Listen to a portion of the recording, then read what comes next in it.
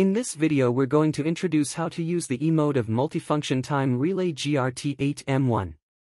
This mode is called off delay, S break. Connect this button between A1 and S terminals.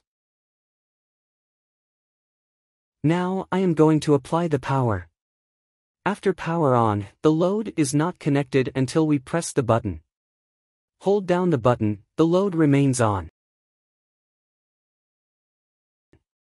When we release the button, timing starts and the load is cut out after 5-second timing delay. Let's do it again. Timing is happening.